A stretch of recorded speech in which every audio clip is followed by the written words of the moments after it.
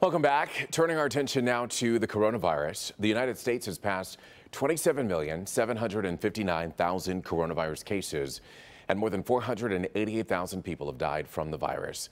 These are numbers from the Johns Hopkins University database. And then here at home in our state of Michigan, we are expecting an update on case numbers this afternoon. And as you saw at the top of our show, Governor Whitmer is currently updating the state's response. You can watch her on clickondetroit.com. Meanwhile, Detroit Mayor Mike Duggan is also expected to expand vaccine access to a new group. His briefing is scheduled for 2 p.m., and you can watch that live on clickondetroit.com. In other news this afternoon, Britain's 99-year-old Prince Philip has been admitted to a London hospital.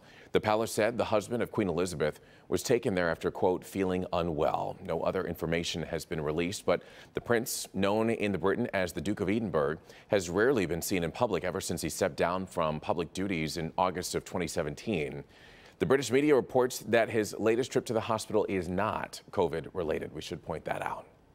Pope Francis celebrated the beginning of 40 days of Lent with a Mass on Ash Wednesday in St. Peter's Basilica.